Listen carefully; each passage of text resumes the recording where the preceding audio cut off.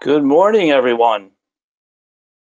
Welcome to today's webinar, where we're going to be going over unlocking the value of PAT. We're going to also hear from some market leaders, and we're going to learn about fast tracking your results. Just real quick before we get started, this webinar is planning on running 30 minutes, but it is being recorded, so don't feel free to leave and come back. A recording will be emailed to you after. And again, also, you have the chance of asking questions. This is a discussion format, and my colleagues will be joining me here in a second, but please feel free to utilize the chat feature and ask your questions throughout today's webinar. So just a real quick background on Camo Analytics. Camo's been in the game since 1984. I'm pretty sure everyone is aware of our MVA tools. We have the Unscrambler, and we also have on the online side Process Pulse, and that's really very relevant to the conversation we're going to be having today around PAT, because PAT is very, it's been around since 2004 when an initiative was passed down from the FDA, but there's a lot of stuff that's going on that's bringing the conversations back to the forefront. It's actually beginning to be trending. So without further ado, I'm going to be introducing my two colleagues who'll be joining me. And they'll be, I guess, turning on their webcams as we get rolling here. Oh, there he is. And I guess I could introduce the first person who joined was the PAT veteran. He's a career-long journey in PAT. He's been around a long time. The one and only Chuck Miller. Thanks a lot, Jeff. Yeah, just a quick introduction. I'm a chief data scientist at Camo Analytics, based in Lansdale, PA, which is close to Philadelphia.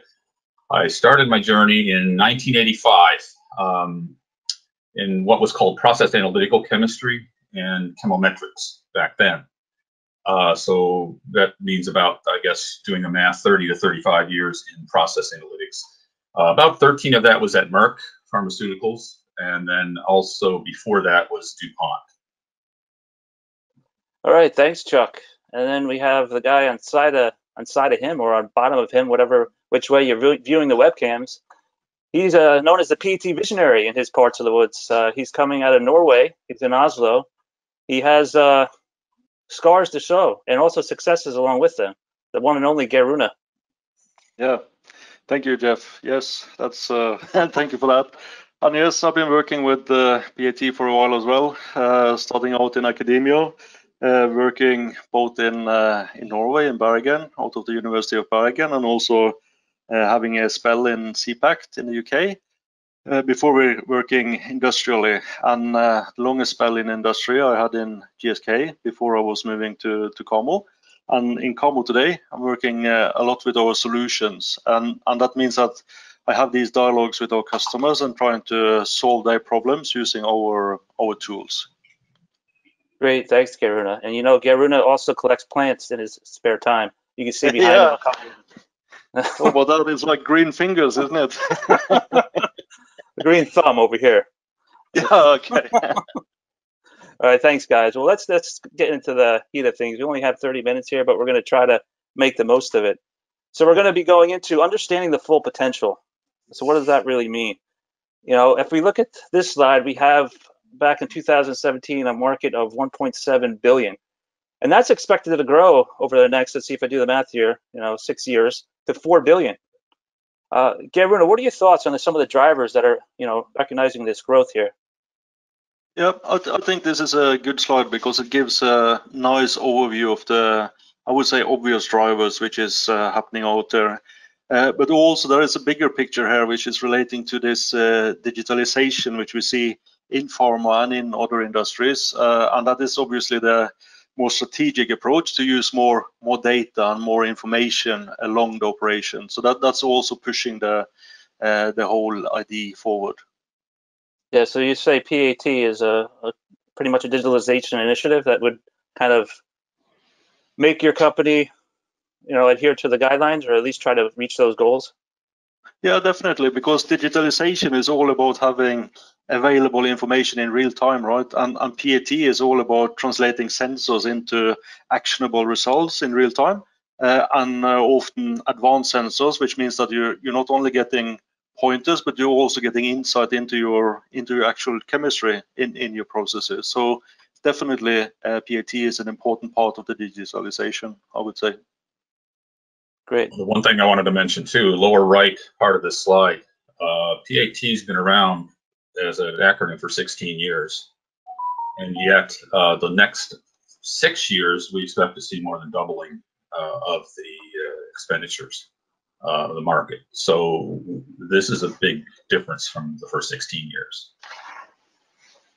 Yeah, you could say, I mean, some of the drivers are pretty relevant here. And also we can't forget about just what's going on right now with the pandemic. That's another fast forwarding thing that's actually having companies rethink their initiatives and getting those goals fast forwarded. So working for Camo, we deal with a lot of customers like this on the screen, and a lot of times we can't talk about some of the things we're doing just because of different privacy, concerns. But we did reach out to our customers here and to get their thoughts around PAT, and they were willing to share the following quotes from them. We have one from Bayer, Andreas Litzka, PAT engineer. And this is a really good one, because Andreas is pointing out that yes, we will get results and benefits from PAT from the outset, from starting using it, but there is also some sort of future here which is unspecified and giving us enormous opportunities, because obviously the more knowledge we have, the better insight we have into our processes and the better we can run them. So great statement by Andreas there. Good points, Geruna. And now we're going to move to the next. This comes from CPAC. It's Martin Warman. Yeah, the way I read this quote is control through understanding. So, of course, part of the QBD philosophy is,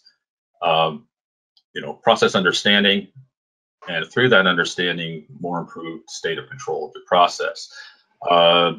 This is similar to the old Six Sigma philosophy in the control stage of Six Sigma, the fifth stage, which is locking in the gains that you make early on. This is particularly important for continuous manufacturing and innovative advanced manufacturing, where there are much fewer opportunities for intervention, and therefore driving more proactive control. Great points, Chuck.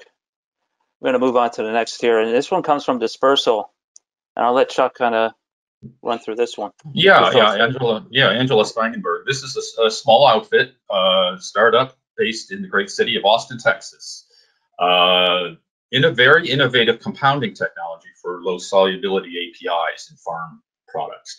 And for this innovative technology, it's one of the critical parameters is polymorphic properties or polymorphic analysis. And so PAT is actually an enabler for at-line as an at-line IPC or in-process control. The other nice thing about this is these guys are pretty small. PAT isn't just for the big guys. Small guys can get involved too. That's a good point, Chuck. Moving on to Pfizer, Andy Palm. Everyone, what are your thoughts around this quote from Andy? Yeah, again, he is spot on. All of our customers is actually spot on, but the point there Andy is making is this point about advanced manufacturing platforms, and that's a generic term, of course, but I would believe that in this instance, Andy is probably pointing to continuous manufacturing setups. And of course, if you are doing continuous manufacturing, then you are in a situation where you have consistent or continuous flow, obviously, from the starting materials all the way to the product. And if that is going to be realized and possible at all, you are really relying on strong PAT methods, which can give you real-time insight into how your rig is performing, and then helping you to take the appropriate actions to adjust your rig back onto the main track or into the golden trajectory, if you like. Nice, Geruna. Yeah, advanced manufacturing, you hear that a lot lately. Move on to Lonza. Yes, and again, this is a good statement. And Lonza, I've been working with Lonza for a while I've been in Camo. And they have had all the way through, when we have been working with them, they've had really some nice ideas and some really strong visions about what PAT can do for them and how they can use it in the operational aspects. And what Hans-Peter is pointing out here about enhancing understanding and thereby also the control of the manufacturing processes, it's of course exactly what we are trying to achieve through these PAT methods, because we have more information which helps us to better understand what's going on and thereby also to run things in a better way.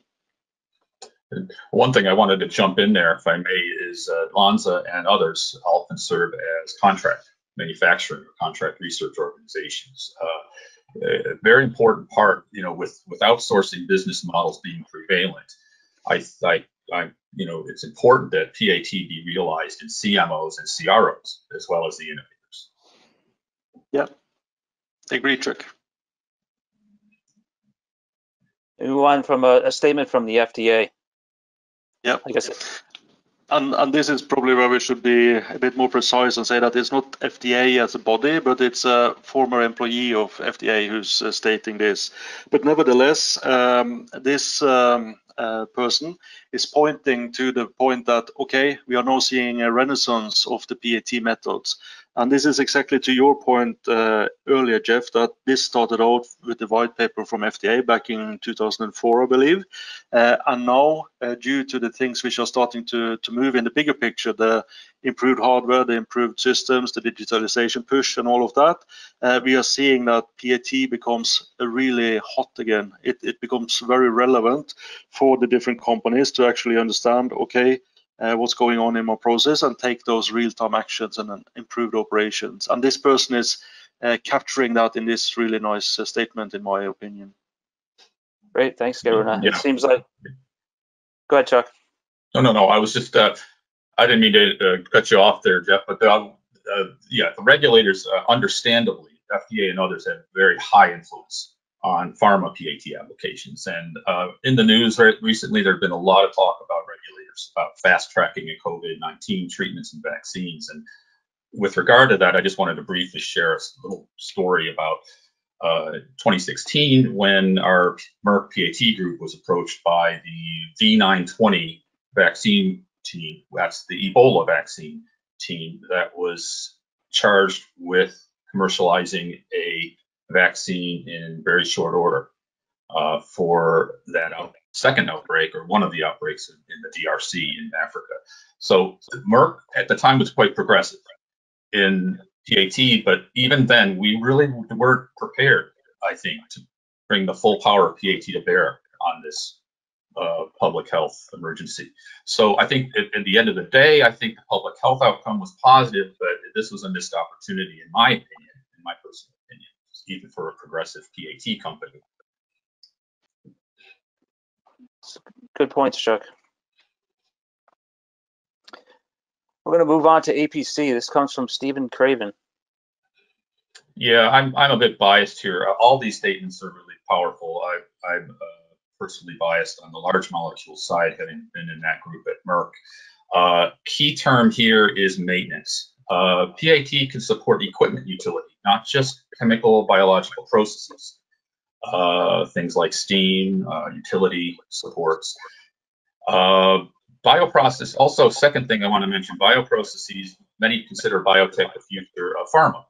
And so this space sees a lot of innovation,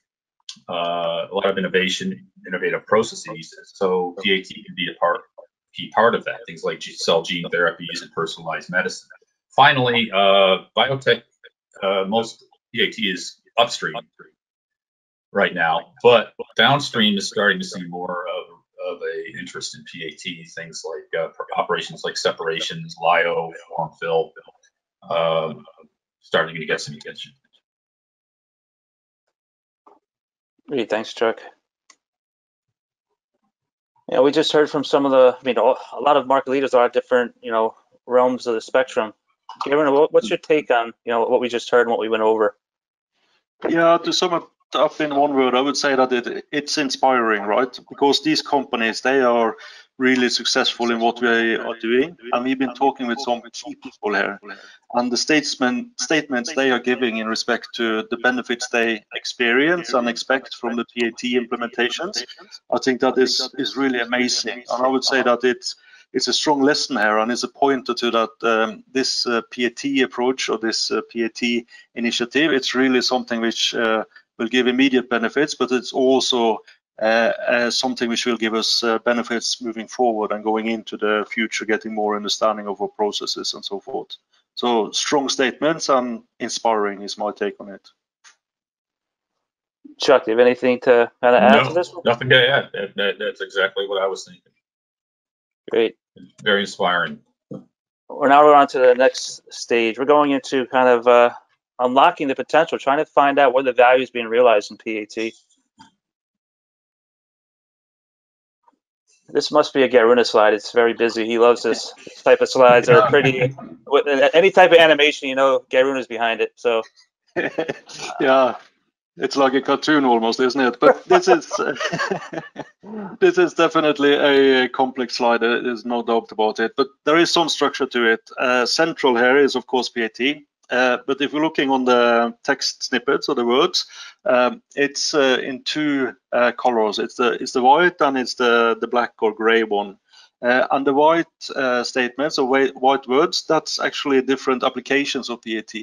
And you see a range of them here, and this is only some of them. It's not exhaustive, but it's giving you a flavor of how widespread it is. And the black statements, black words, that's more relating to how PAT is gripping into the operations and to the activities on a site or in a company. And again, we see that PAT is very much something which is multidisciplinary and is gripping into all of the activities really in a company or on a site. And that's really worth taking into the future discussion here, because it is quite complex, but the upside is quite strong. I'm going to ask one question around the word risk. What are you trying to, what is that signifying when we look at the word risk? That's the black. There are two elements to that, because it's one thing that the understanding we are gaining from PAT is helping us to mitigate risk, right? Because the more we know, the more we can contain risk. And there is also another discussion points really, because a lot of the time when we are trying to discuss PAT with people who don't fully understand it, they are pointing to the risk of doing PAT. But our opinion is, of course, that it's quite opposite, because through doing PAT, we can reduce the risk. It makes sense. And I guess with risk, I mean, there's always some type of risk, but you want to understand what the benefits are you're going to be achieved once you go down that road of PAT. And I guess this is highlighting some of those benefits. Chuck, what's your thoughts around some of the benefits here? Yeah, well, with risk, hopefully comes some reward. And these are all kinds of different rewards. I think that relating back to the Ebola story, time to market, trying to streamline commercialization. We felt we were advanced at the time, but we weren't really ready to bring the full weight to bear there. On the left-hand side, the $500,000 worth of waste, one batch alone. That's just the material cost of contents of one bioreactor that would be discarded if the batch failed. One in the middle quotes $800,000 per month, or I'm sorry, per month. That's a cumulative, more of a different type savings. It's more cumulative over the course of a month or a year through improved throughput. This isn't a full exhaustive list. COGS, cost of quality. I just learned another one called inventory reduction is also another benefit. Question around the 500K. How does having PAT save that money here, save that batch? What would be? Good question.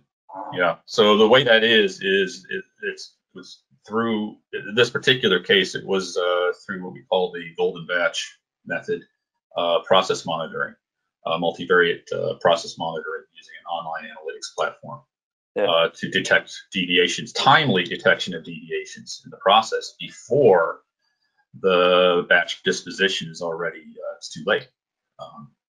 It's the timely is the key word there. It has to be done in time in time for a batch to be saved.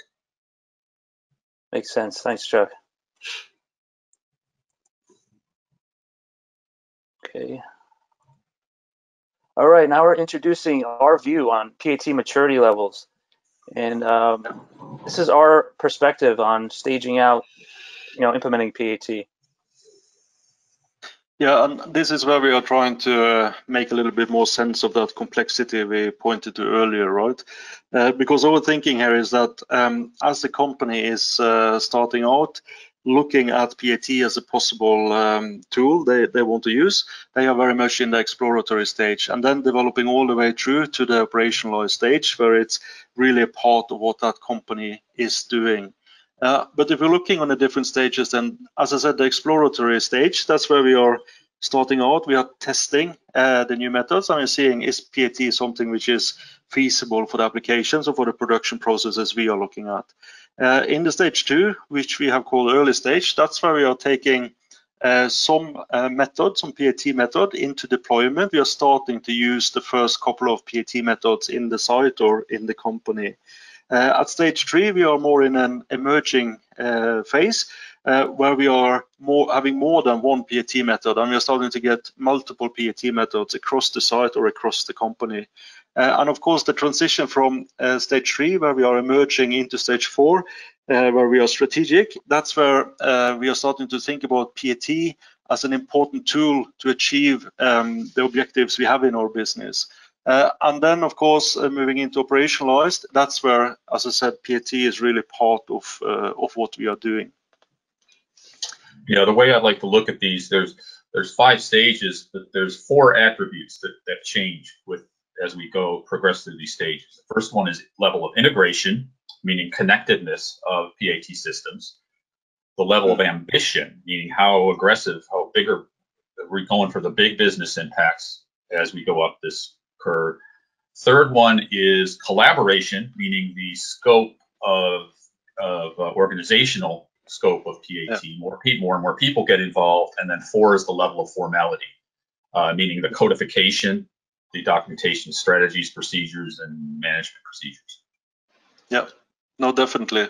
And also, as we took this slide a step further, we are starting to look there at the bottom of the slide on both the cost and the savings. And that is giving a picture on, based on the 4 bullet points you laid out there, Chuck, how are we seeing the benefit from the PAT methods. And the one thing we can't avoid to talk about is, of course, that introducing PAT methods or using PAT methods, it does have a cost. There is an expense both to hardware, software, and actually doing it. But the way we are seeing this is that the incremental cost per method, as we are moving through the stages, certainly from stage 2 to 3, the incremental cost per PAT method is actually starting to level off. We are getting the benefit of large scale, lots of instrumentation, software which is scalable, and all of that. And that means that per new method in stage 3 and 4 and onwards, it's less incremental cost.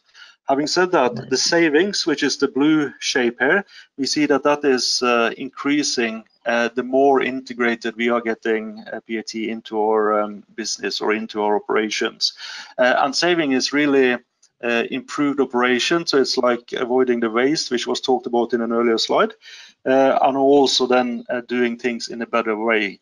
But the true innovation here, the actual improvements, that's something we have labeled business growth. Because this is actually, call it new money, as we will talk about later, but this is where we are not only optimizing the processes we have, but also starting to innovate based on those processes, based on our understanding, which is developing through the PAT methods.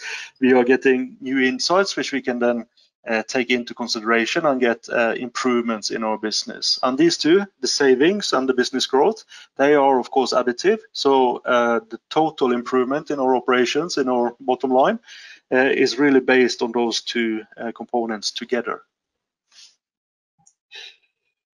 Great, yeah. Thanks, Kevin. Yeah, absolutely. I think, and the next slide is basically just another view of this slide. And essentially, it's the business impact, but seen a little bit differently, seen from the perspective of business propositions. And Jeroen already saved me some time here, because the first row is called save money, middle row make more money, and lower row is make new money. So save money is all about protecting existing assets, incremental improvements, squeezing out some efficiencies, so the types of things. Make more money is expanding operational capacity of your existing assets to produce new products or produce new or improved products and services. The last row I briefly referred to earlier is the innovation row. This is where we talk about disruptive, radical technologies, especially in biotech. This is the paradigm. There's new manufacturing processes that will be developed, innovative, radical. PAT supports innovation. PAT is not just about squeezing out a little bit of gain here or there. It supports innovation. Yeah, couldn't say it better myself, Chuck. Spot on. Great, Chuck. And now we're getting into the meat of everything. More change. We're talking about our view on how we should fast track our results and some of the best practices and the pitfalls to avoid. This is stage one, Jeroen, here, right? It is, yes. And what we have tried to do here in the following slides is that we're trying to look on each of these stages, and we are trying to give some advice, some pointers to best practices, and also pointing to obvious pitfalls we want to avoid. And the first thing we just want to highlight before discussing the slide itself is these two lanes. It's the tech line and it's the soft skill lane. And that's important because the tech line is all about the methods, the hardware, the measurement approaches, and all of that stuff, which is important and key for us to be able to do PAT in a proper way, of course. But the soft lane is equally important because that is to do with, okay, how do we now integrate these technical improvements into our operations? How do we gain the benefit in actually handling or running our processes through the improved information or insight we are getting from the tech side of it. So if we are going to be successful at PAT, we really need to take both the tech side and the soft skill side into consideration. And the first stage here, where we are testing out the new PAT tool as a possible contender or a tool at our site, the first point to make is that it's all about keeping it simple, starting from something which is proven earlier, not reinvent the wheel, but look to other companies, look to the literature and understand, okay, what is proven technologies here. Keep it simple and ensure that you're getting success in that first test. Yeah, the note there about don't use black box approaches. This is I was going to ask about that. Yeah. Oh, sorry, beat you to it. I mean, no, we think alike. Black box to me means lack of transparency. And Camo since its inception has been about transparency in multivariate analysis, and so it's exploratory. Even in this exploratory stage, it's important to understand, be able to look into your models, into your methods to see what they're doing. So I guess there are some methods that aren't transparent. Well, some aren't. Yeah, there's some that a lot of the machine learning type methods. And sometimes transparency isn't really a function of the mathematics itself, but more of the software, what the software allows you to see. So I'm not putting down machine learning. I'm not putting down neural nets and such. What I'm saying is the software should allow some transparency to allow the user to understand what's happening. And sometimes regulators require that transparency if you're going to file something. Yep. So I guess to summarize stage one, you want to keep it simple and understand everything that you're going to be careful around rolling this out. Make sure you have a clear plan. Yep. And as we move on to stage two here. Am I on stage two? Sorry, I'm yes, this is a little delay. This is stage two. No, this is stage two, yes. And this is where we have the ambition to have more than the one PAT method, right? We are starting to have multiple PAT methods, and we are starting to put them out into our lines. And of course, now we need to consider this feasibility element. Is it really feasible to put it into operation? Is it something which can be running if it's a continuous manufacturing rig? Is it capable of running 24/7? And also in terms of the PAT methods we are putting on there, what type of information are we getting out? Is the information we are getting out, is it relevant and actionable? Or is it just noise on the dashboard of the operators? And of course, there is also this element of thinking a little bit ahead and thinking about, okay, we are starting to get some nice insights, some nice data and results here.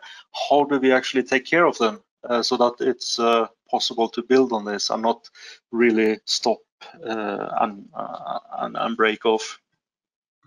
Yeah, the very good points. Only things I could think of that is the operability.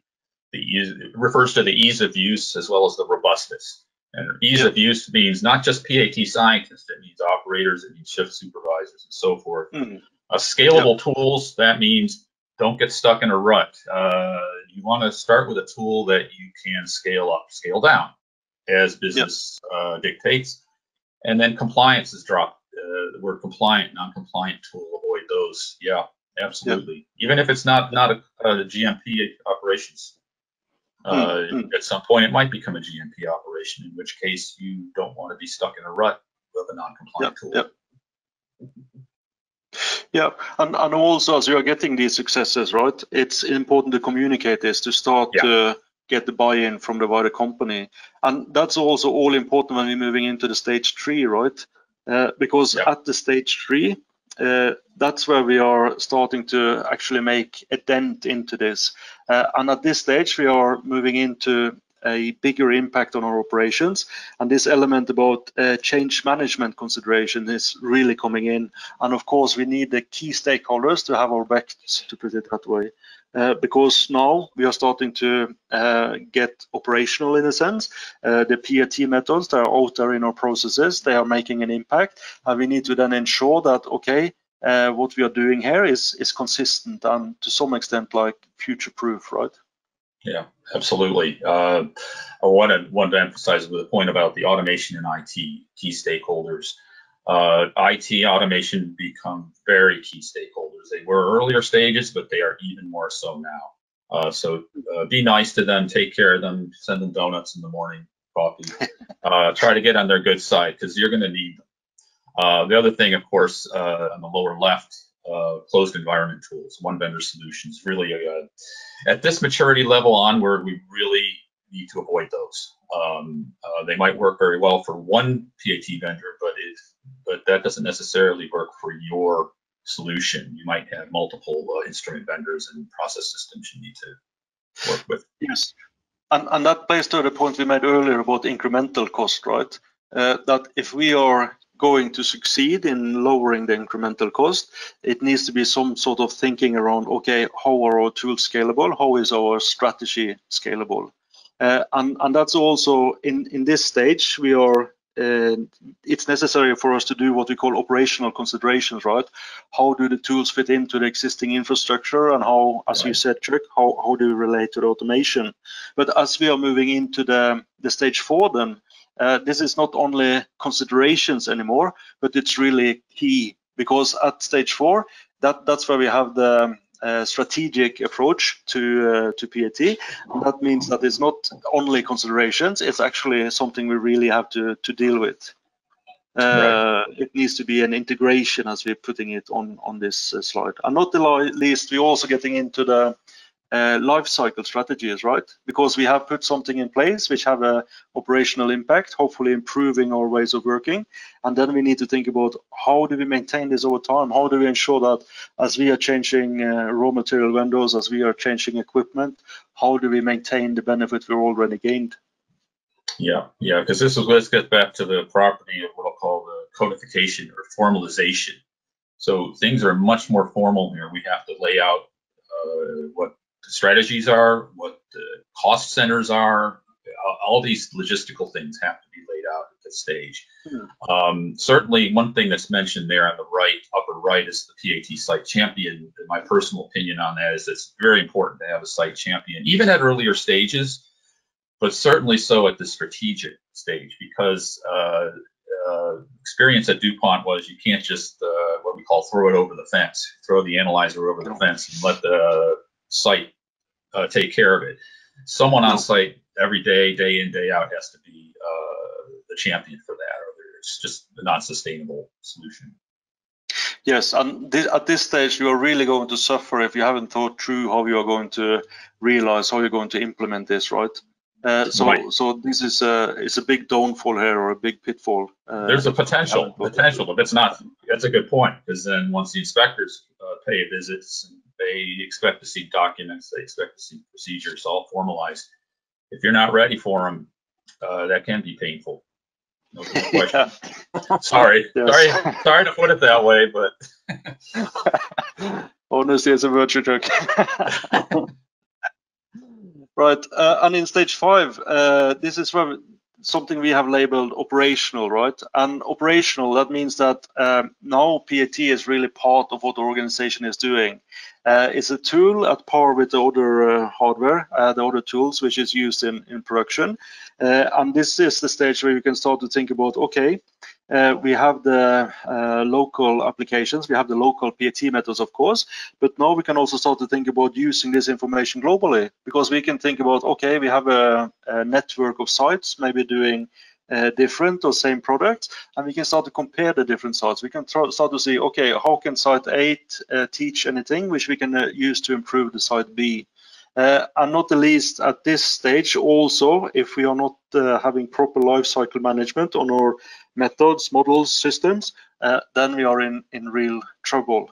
And not the least, when we have PAT as an established tool, we also need to ensure that the PAT is part of what not only the PAT experts are doing, but also the other people who are working in operations. And that means that we need to think about, okay, how do we ensure that we have the right skill level in the organization? Is it by partnering, or is it by internal training, internal competency centers?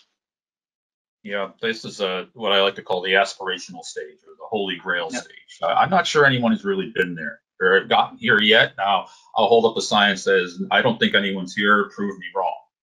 I'd love to see someone walk up and say, no, we're here, because this is really where we really want to be, and very polished procedures and PAT. This is what I also like to call PAT is just a part of doing business. It's not. Yes, exactly. Unholy, right? But this is also the stage where we are pointing forward, and I think I agree with you, Chuck, that I haven't seen any this fully, but also I've seen in some companies they have pockets, right?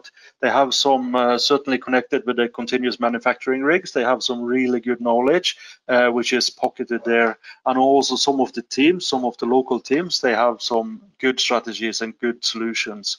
But of course, when PAT is operationalized, that's also pointing forward to the Pharma 4.0 or the digitalization itself, and that is it's a bigger strategic objective in some sense, but definitely PAT is a tool, or is belonging as a part of that bigger objective.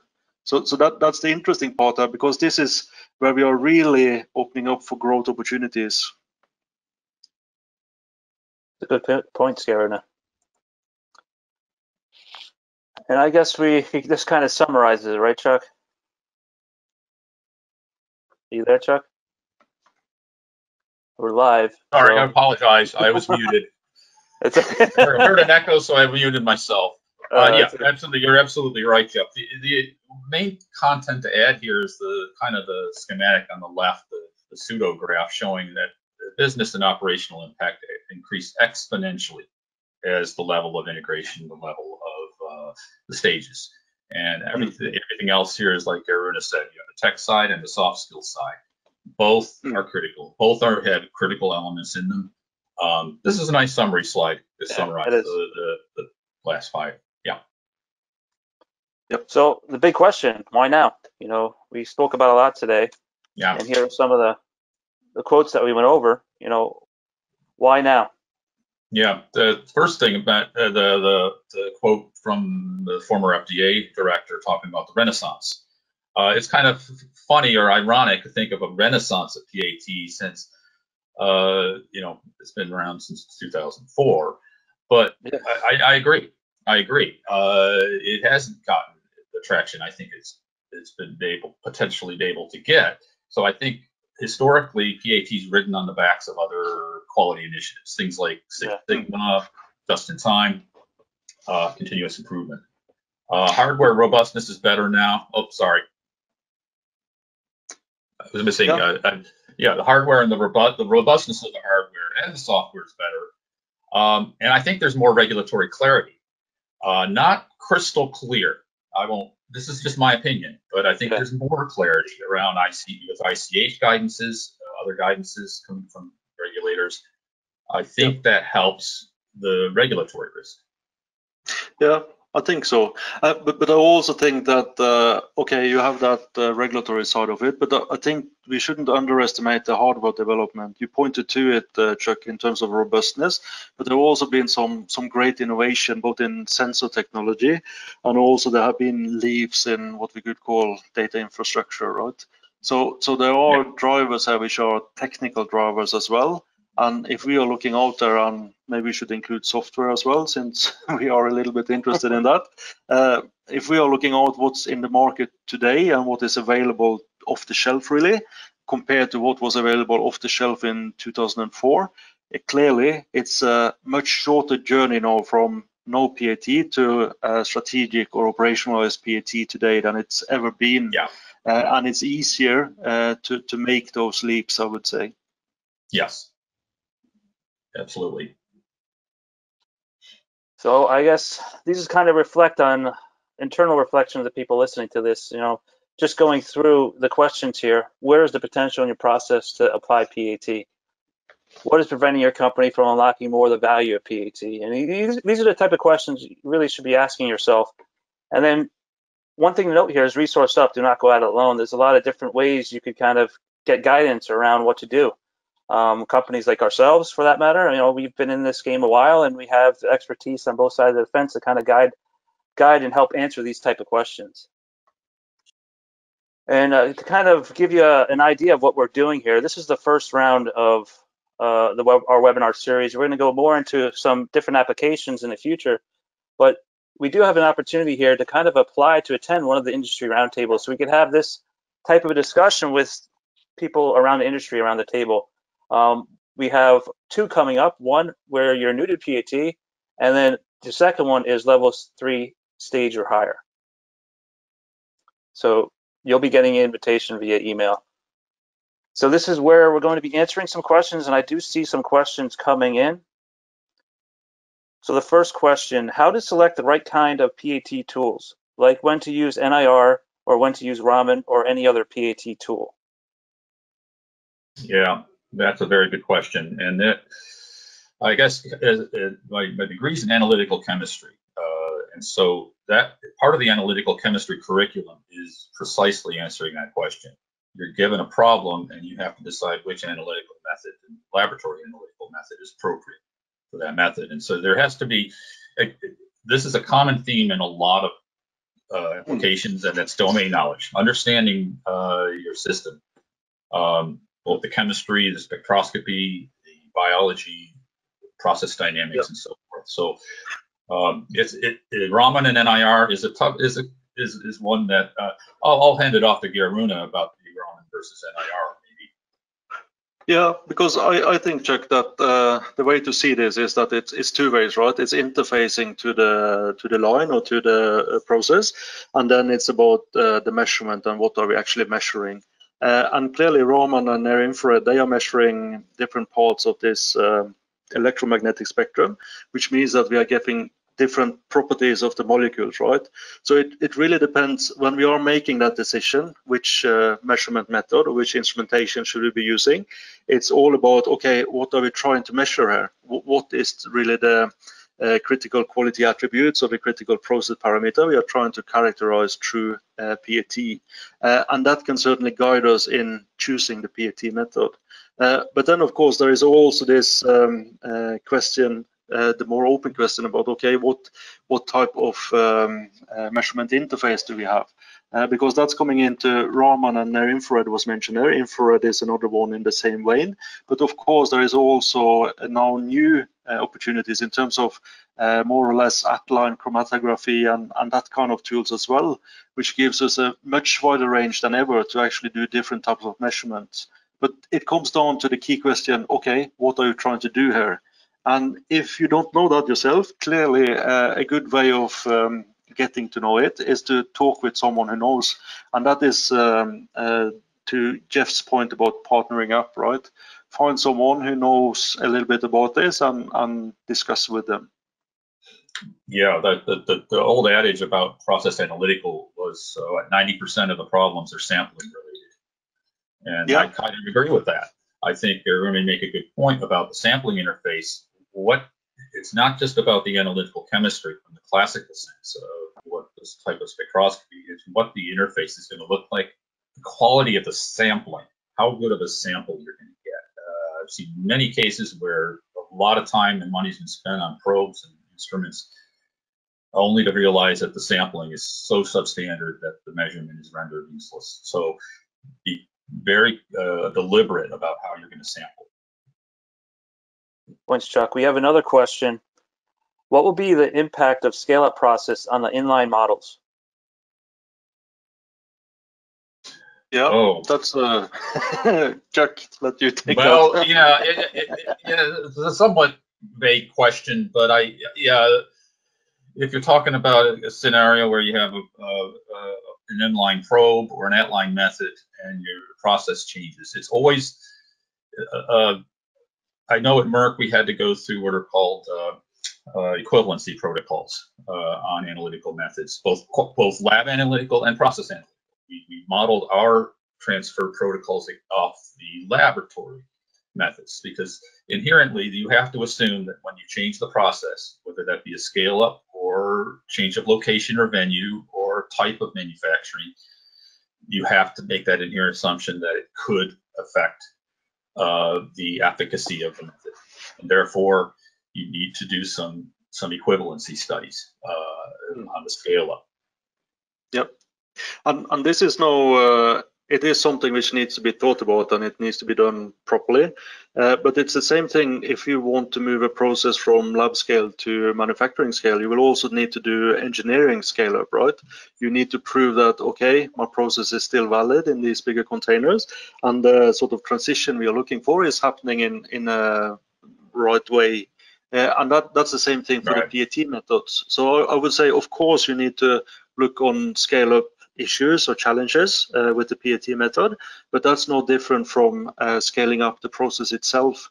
It's a little bit different approach to it, of course, but it's the same type of challenge. And you can't, if you're looking on a small volume where your probe is measuring maybe a big percentage of that volume at once, and you're going to a big container, which your probe is only measuring a fraction, of course, you need to do some considerations and in terms of what type of information you're getting in those two sizes or those two scales, and you need to adjust accordingly, exactly as you were saying in your example there, Chuck.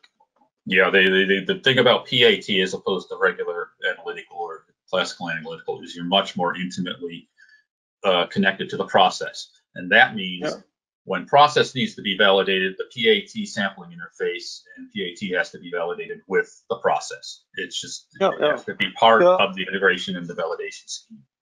True, but it's also, I think it's as easy as this is a challenge for all types of sensors, right? If I'm going to measure the temperature in a bigger container, I need to consider where am I actually measuring that temperature and how quickly is the temperature changing through my volume. So it's not only PAT, it's all types of sensors, it's all type of information from those different manufacturing operations, right? Yeah, that's all the sensors have to be, have to be considered in the transfer. Great, thanks guys. I don't think we have any more questions, but I know we went a little bit over today and we are sending this presentation out. So if there are any questions, and we're not going to be live all day, of course. This is our contact information where you could send questions directly to us. And I think there's also an option through the webinar. So I guess without any further ado, we have some parting comments from our panelists here, Jeroen or Chuck, anything to say? No, I was thinking saying bye. No, this is an exciting time. It's a good time to get involved for the reasons we mentioned. You know, the regulatory climate, the technology. It's an exciting time. I think KMO Analytics, we're well positioned to support all of you in your journey, whether you're starting out from scratch or you're old veterans looking to expand your horizons a bit. Great. Thanks, guys. And again, look out for our next webinar coming up. And I'm forgetting what it's on, but it's definitely more driven at specific applications. But until then, we're going to be parting ways. So take care, everyone, and thanks for joining. Yep. Bye-bye. Thank you. Take care.